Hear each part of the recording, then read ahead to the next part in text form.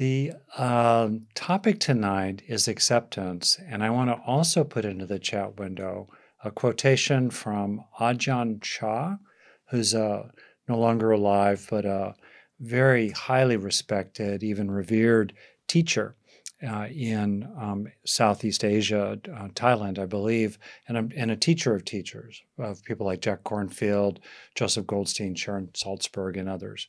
And the quotation from Ajahn Chah is, if you let go a little, you'll have a little happiness.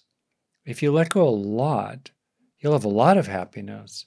And if you let go completely, you'll be completely happy. So tonight, what I'd like to do is use that appreciation of acceptance, of letting go, as an entry into my topic tonight of acceptance. And tonight, and probably next week as well, I'm going to be exploring acceptance applied to our experiences, applied to ourselves as a whole, warts and all, applied to other people, and applied to the world, which will break your heart or can break your heart. So how do we come to acceptance about these things? It's completely normal to wish that things were different. It's normal to experience some things in particular as unpleasant, to not like them. That's perfectly normal. And sometimes things are difficult, sometimes very difficult. But there's a distinction between the difficulty of things or the way they feel unpleasant, and that's a broad word, unpleasant, from very subtle discomfort to extraordinary, overwhelming agony, emotionally or physically. It's a range.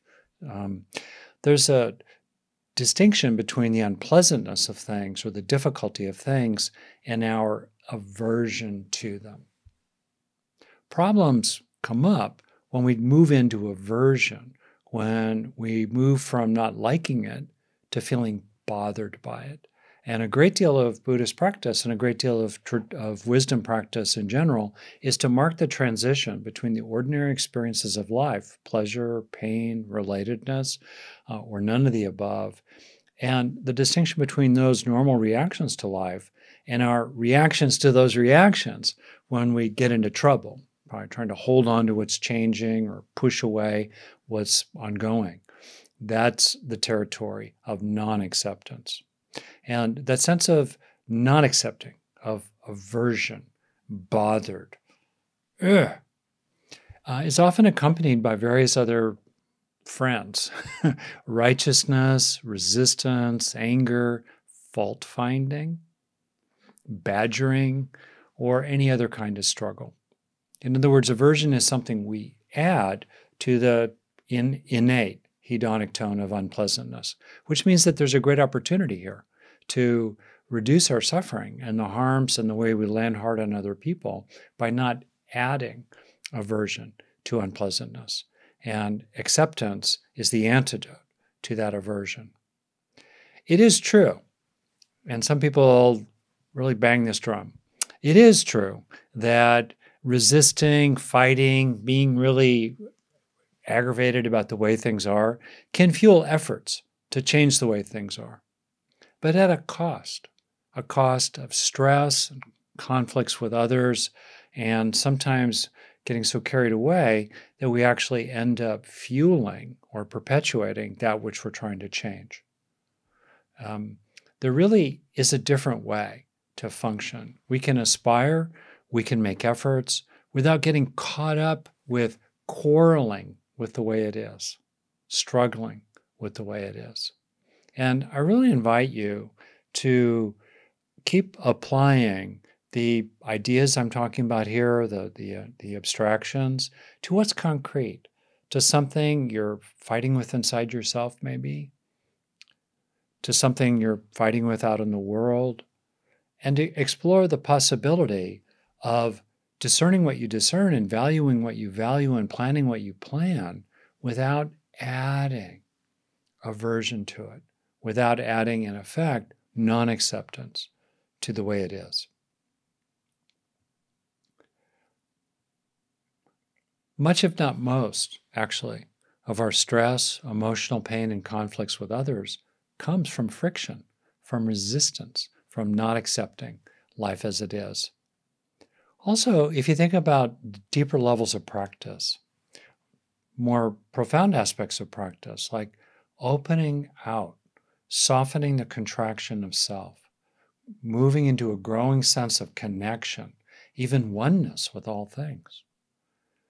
The opposite of that, movement of practice and movement of the heart, is contraction.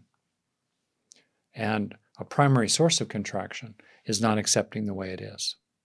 Now, of course, acceptance, very important point, is not agreement. It's not about being passive about the way it is, inert, just succumbing, giving up. For example, accepting other people does not itself mean approving of them or waiving your own rights or in any way minimizing or downplaying their impacts on you or their impacts on other people.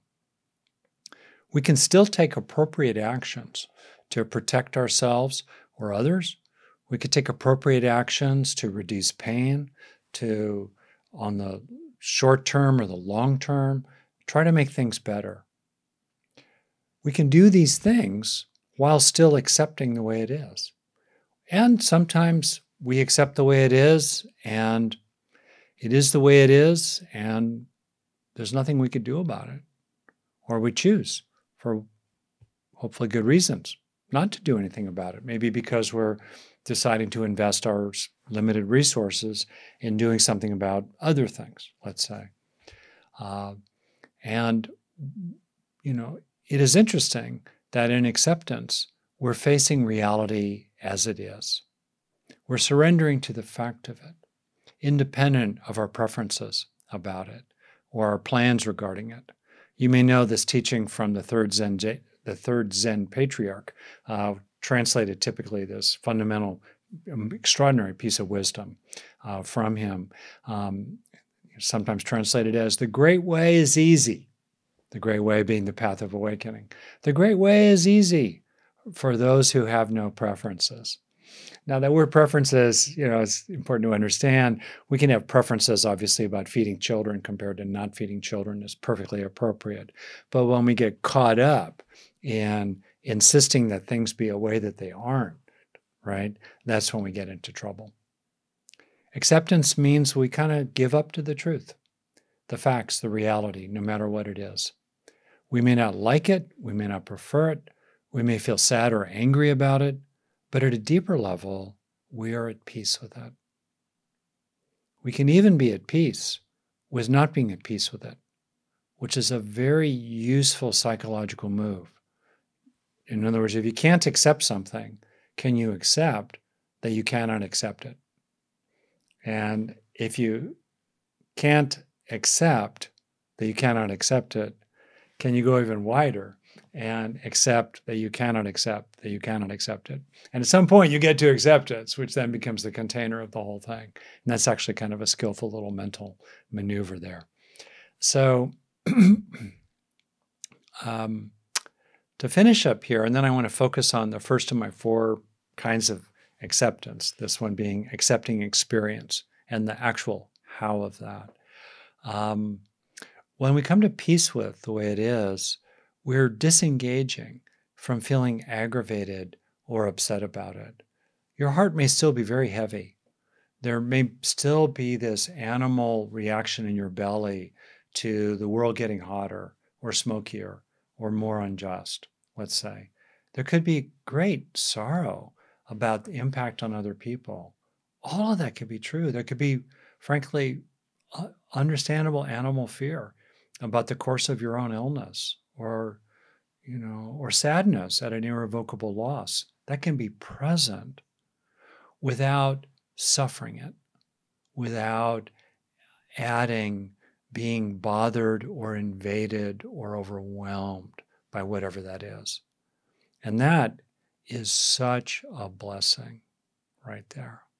It honors the suffering. It sees the tragedies of the world, the injustices of the world, the hard things in the world, while at a deep, deep, deep level, in the core of your being, not being disrupted by it, not being overwhelmed by it. And sometimes, in addition to the sheer blessing of acceptance itself, something happens. It can seem almost magical sometimes, that when we stop resisting the way it is, sometimes it can shift into something better. At bottom, acceptance grounds us in what is true, which is where we always have to start for any true effectiveness. We have to rest in what is true. That's our fundamental refuge. I've thought to myself from time to time that the fundamental altar I bow at is the altar of reality, whatever it is. Acceptance, therefore, in the ways that it grounds us in reality as it is, and acceptance in the ways that it disengages us. It's like a circuit breaker from the suffering and harms that we add to the way it is. Acceptance, really, is the foundation of wisdom and inner peace.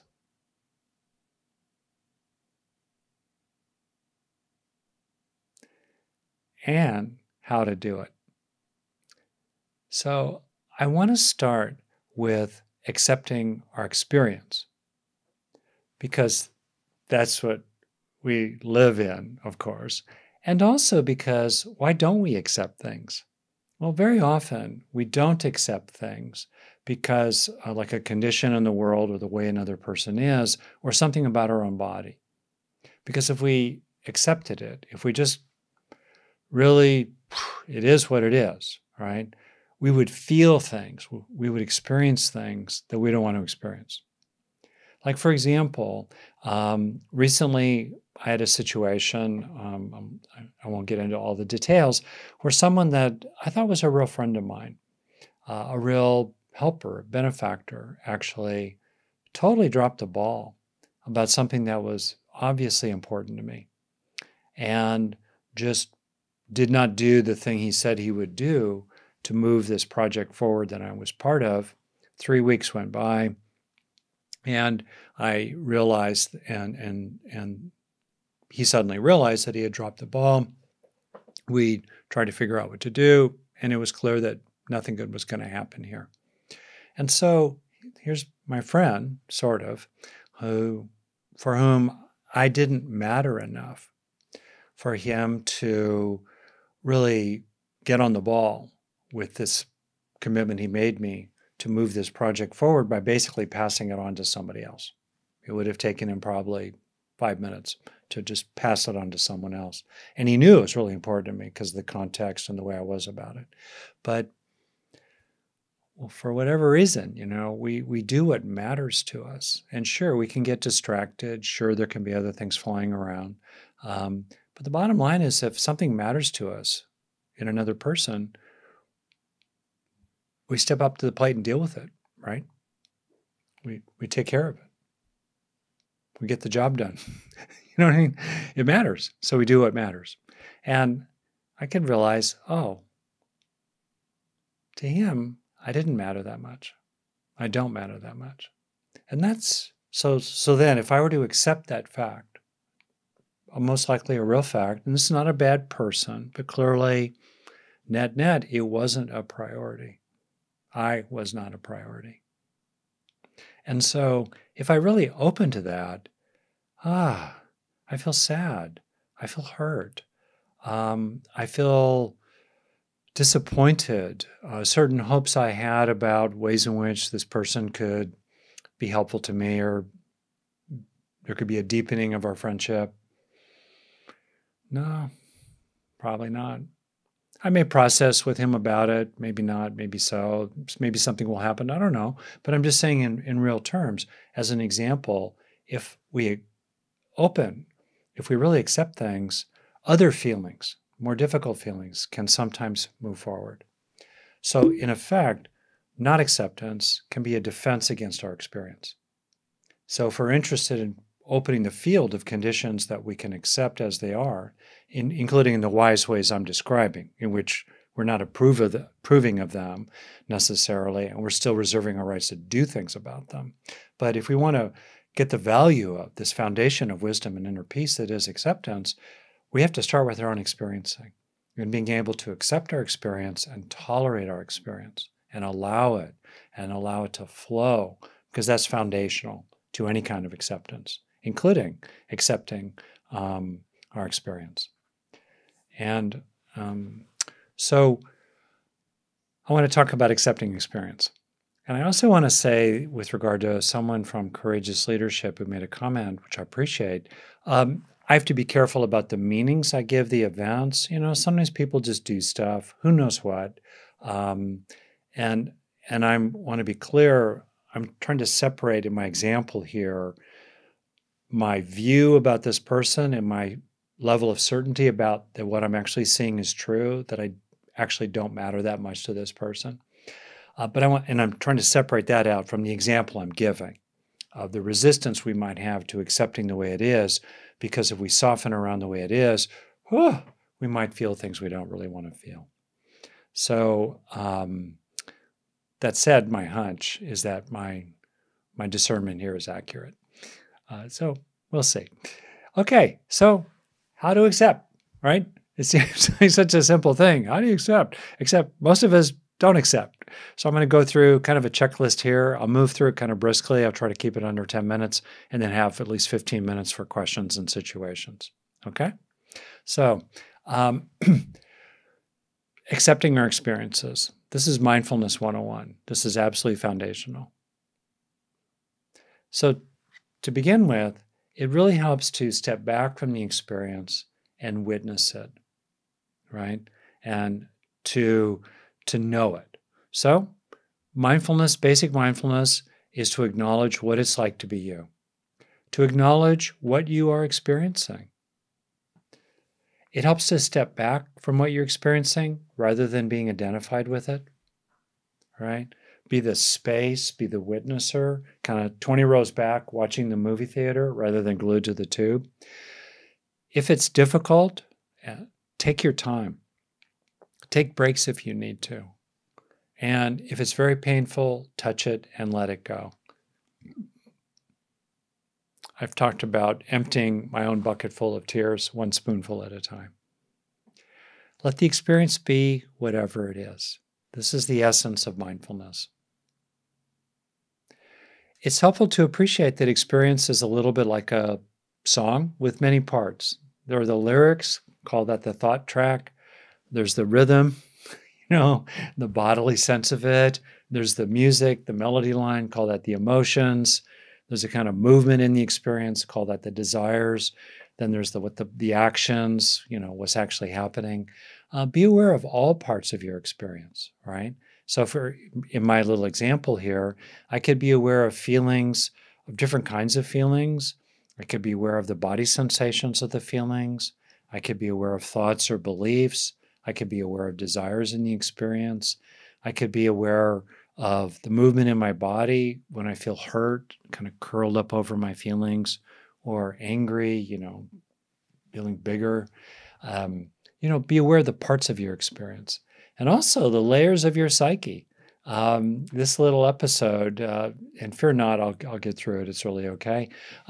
Stirred up all kinds of material from being younger, times in my life when people did not come through for me, or somehow I was invisible to them, especially if, as in the case of this person, he has in some ways higher status than I do in certain circles. All right. So that deeper stuff can get stirred up, younger, deeper material. So as we're mindful of our experience, we're mindful of the different elements in our experience, the different, aspects of the song of experience, and we are mindful of the deeper layers of our psyche that are engaged with the experience. It could be that a more adult layer is engaging in angry, righteous case, and a younger, softer, vulnerable layer, is just slumping with a certain depression, being aware of all of that. And then tolerating the experience. If we can't tolerate it, we can't accept it. We push it away. So one of the key findings in psychology, interestingly, is that one of the major factors of mental health issues is low distress tolerance. That's the term that's used, distress tolerance. People who have a hard time dealing with their feelings, so then they move into various defenses, including self-medicating with drugs and alcohol, for example, or getting angry at themselves that they feel certain things. So, it can be challenging to feel what we feel and to want what we want. So to be able to tolerate our experiences, we need to resource ourselves. So understand why you are accepting. For a long time, I didn't want to feel my feelings. I had to understand why it was actually important to feel them and to realize, to put it a little graphically, that the mind is not a flush toilet. The mind is much more like a septic tank. When you put down, sticks around, right? So it's important to feel our feelings and accept our feelings to allow them to flow at a very minimum. So the reasons it's helpful to understand, why are you opening to your experience? Why are you feeling the pain? Why are you accepting just what you're experiencing in the moment rather than trying to keep it at bay? Understand it.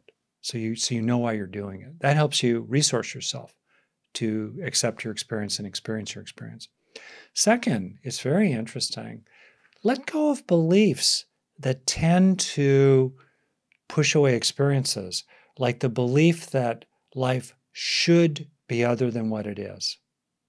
This is very interesting, to be able to distinguish between appropriate beliefs about justice and decency and fair treatment of others and rules and morality and so forth.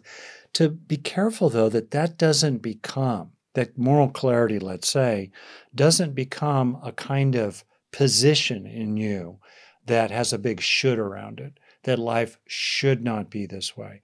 In some sense, it shouldn't be this way, but in another sense, if we get identified with that view of it shouldn't be like that, people, in my example, shouldn't treat others like that, when we get caught up in the should of it, that gets in the way of accepting the experience around it. And there's an interesting just depth in the facing of suffering and betrayal and disappointingness. People often disappoint. It's part of life. I'm not saying it's good, but there could be a kind of acceptance of it which softens the sting of it in a strange kind of way. Self-compassion is also a major resource for experiencing what we experience. Self-compassion, we've talked about before, it's basically the wish that a being not suffer applied to yourself.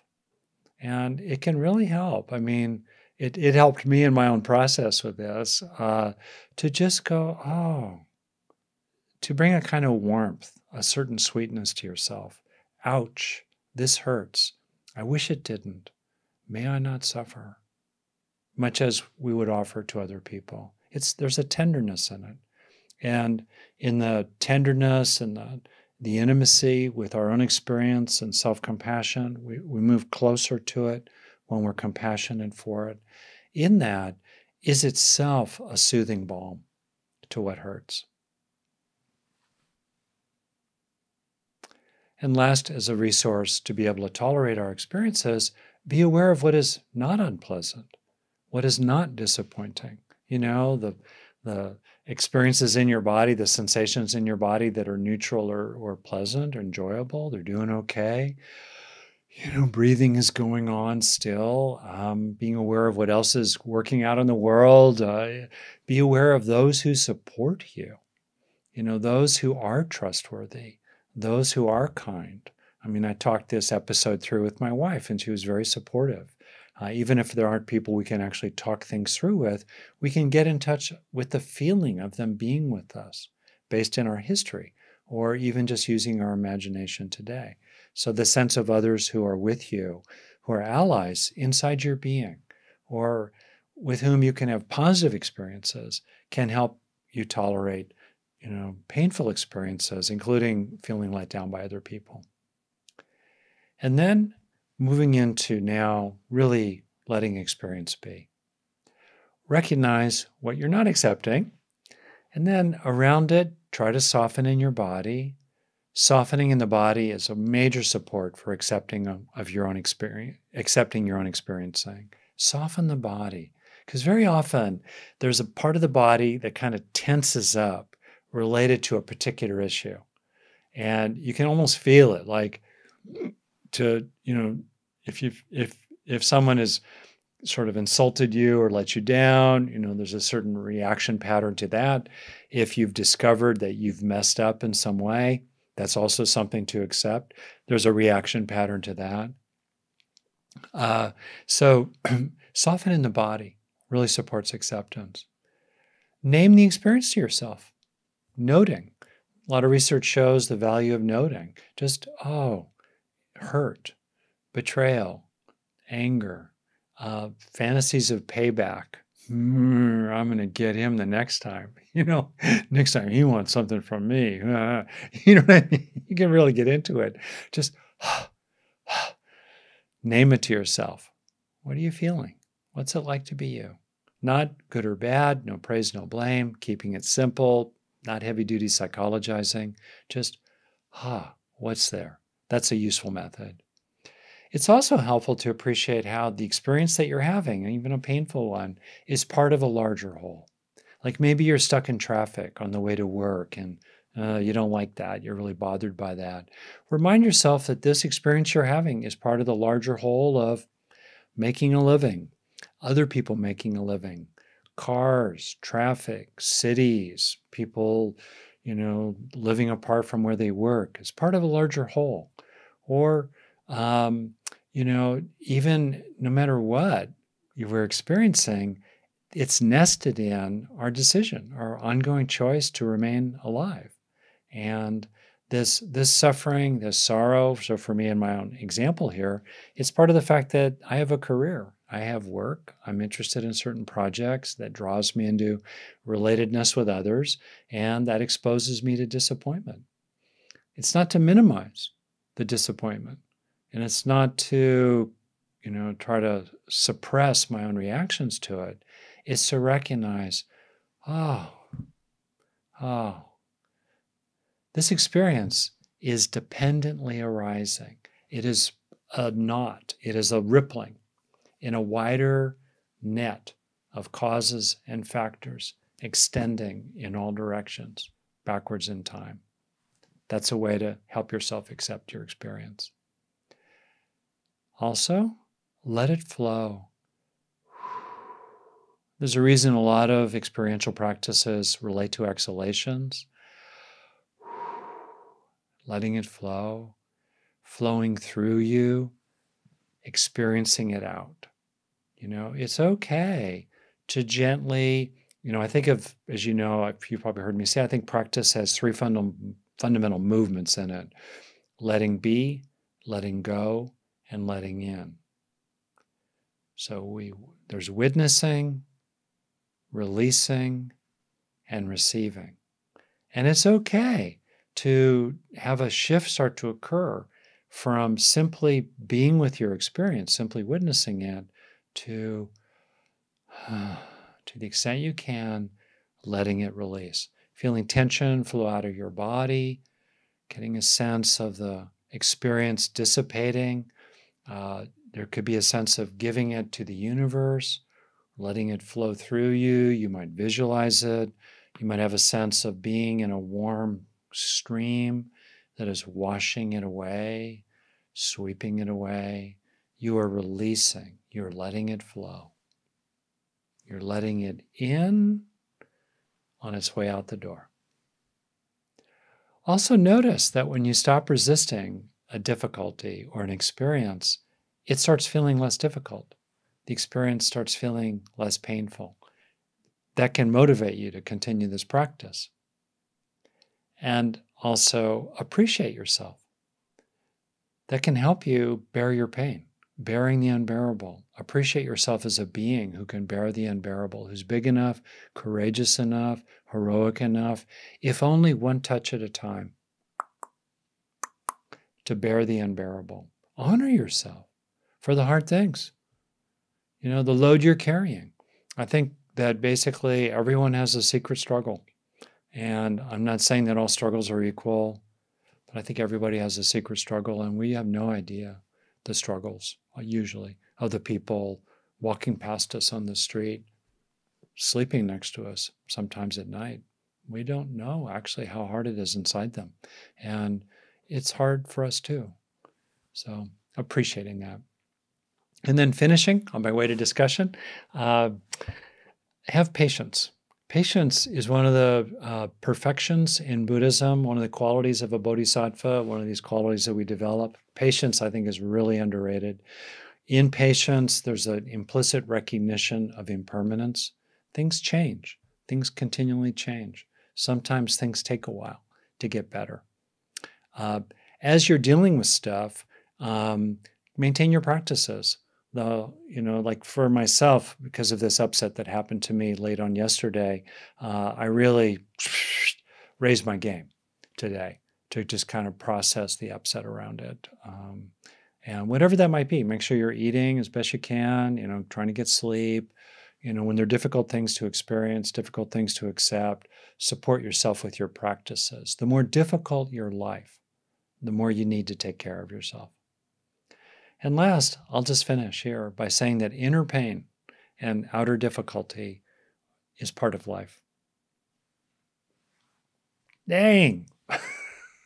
Some might say it has a special value. I don't know. I think there's a way in which difficulty adds savor to what's pleasurable, but I'm not sure it's necessary. But that said, it is unavoidable. Inner pain and outer difficulty is an unavoidable aspect of all lives. No one gets out of this life without inner pain and outer difficulty, and sometimes a lot of pain and a lot of difficulty. And meanwhile, your own good qualities and the good things in life persist and remain. So, questions or comments? I'm going to do this through the chat. And so I've seen a number of things, beautiful comments coming in. And so I want to call out something that people have called out repeatedly. There's a beautiful practice very much related to acceptance that has the acronym RAIN, R-A-I-N. It originated with Michelle McDonald as a teacher in the East Coast of America. And then it's really been developed by Tara Brach, one of my friends and teachers, who's done a beautiful job with it.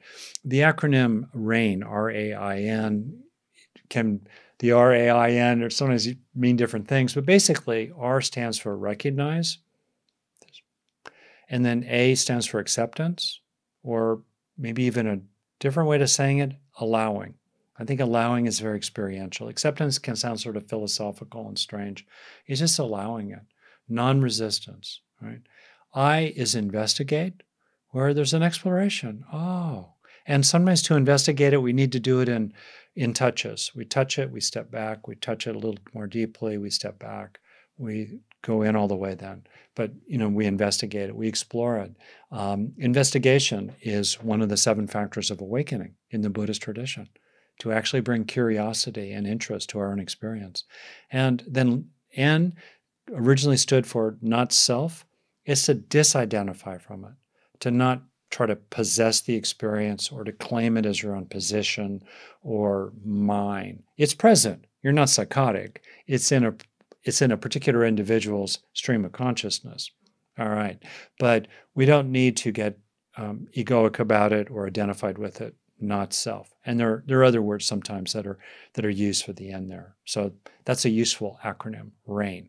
I added rainbow because if you think of it, RAIN itself is very much focused on the letting be, first of 3 ways to practice, which is the foundation of everything, but it's not an entire practice. And I think, I forget what I made up for BOW, but it basically had to do with moving into letting go, and taking in, some useful experiences that relate to whatever it was we've been using RAIN for. Okay. So, questions, comments so far? Okay.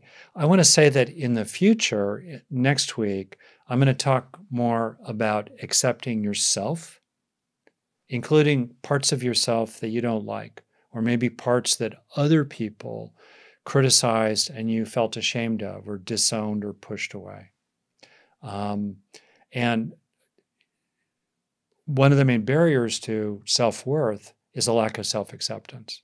How can you experience confidence and self-worth and feeling fundamentally likable and lovable and worthy of love and like a fundamentally good person if you don't accept major parts of yourself? So this goes to the ways in which in our psyche, if you think of the psyche as like a mansion with many rooms, we tend to lock certain doors. The basement, sealed off. We deny parts of ourselves, and then we live divided, and that's not good. So next week I'm going to talk about self-acceptance in a broad way, in part related to feelings of low worth and shame, and even related to trauma. I'm going to move then into the topic of accepting other people, including people that you trusted and let you down. Or people who are actively attacking you, accepting them. And then more broadly, accepting the world as it is, so I'm going to get to these topics. Clearly, as someone has brought up just a moment ago, Nael, and I'll use your name if you post publicly, I won't use your name if you post privately to me. She says, how do you accept that Black lives haven't mattered? I am aware of this in your country. In mine, it is about the abuse on women who have been systematically ignored, killed, and abused. It's terrible.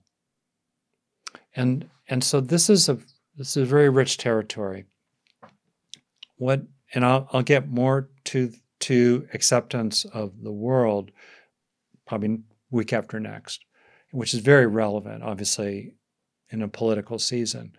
The short version is to have both be true, to recognize the reality of whatever something is. It is a reality. And to recognize that, and in effect, in the service of a moral response, really, really open your mind to the reality of it. And to not live blinkered by privilege. Acceptance of the fullness of the horribleness. America is reckoning with 400 years or more of slavery and then systematic oppression of Black people and related kinds of oppressions of many other groups, including people of color, and et cetera. So, and I'm not trying to leave anyone out. Women, in my view, if you think of it as a class, have been the most mistreated group of people throughout all of history, as best we can gather. So I'm not trying to make an equivalence here, make equivalences, because how do you do that ultimately? But the point is, we can, through acceptance, actually stop not seeing the complete catastrophe of it all, while also doing what we can to make it better. And I think that's a very important distinction. It can get kind of abstract and philosophical, and people can get caught up. Not that you are, Nayeli, with language. Boil it down. What happens when you can feel it at a bodily level? There's a kind of surrender. And one thing to practice with is, what's it like to actively surrender to something that's easy to surrender to? Like, for example, I have a glass. Can you deliberately surrender to the color of my glass? I can. And what's it feel like to be surrendered to it, to completely accept it? You may not like it. You may like it. It is what it is. What's that feel like? There's something very embodied about true surrender. And then expanding it out, what would it be like to bring that same attitude to all the joys and sorrows of the world? All the helpfulness and all the hatefulness in the world.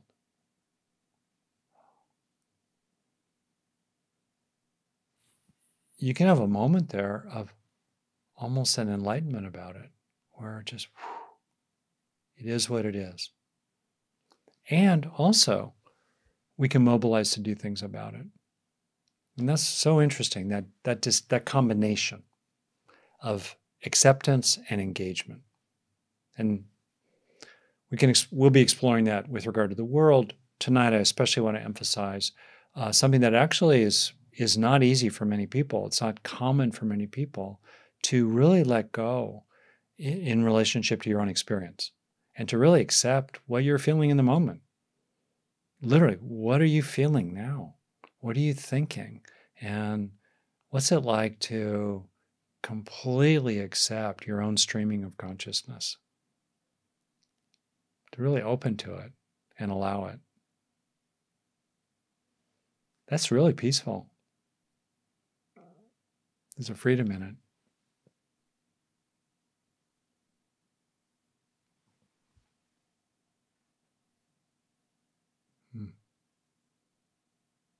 Yeah. In the comments, great comments. Acceptance is not sanctioning. It's just being able to see the reality of it. Yeah. Yeah.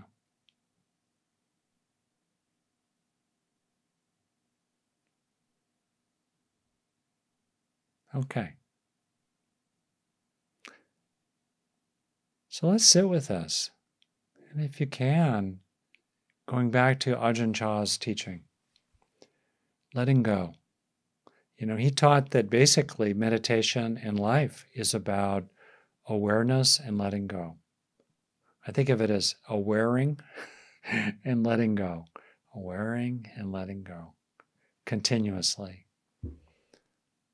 So let's just sit here for a last minute together, exploring awareing and letting go.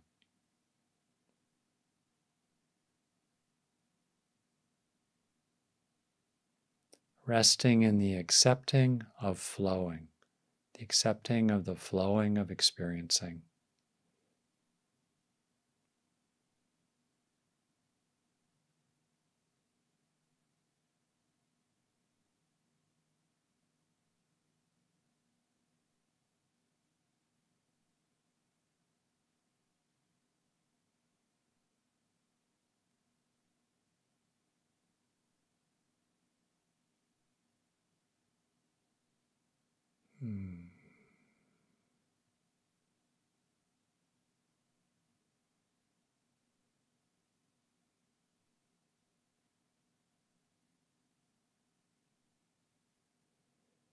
You might explore in the week to come the combination of accepting and blessing. And I want to mean that word blessing in a very secular sense of just accepting and wishing well, accepting, wishing well.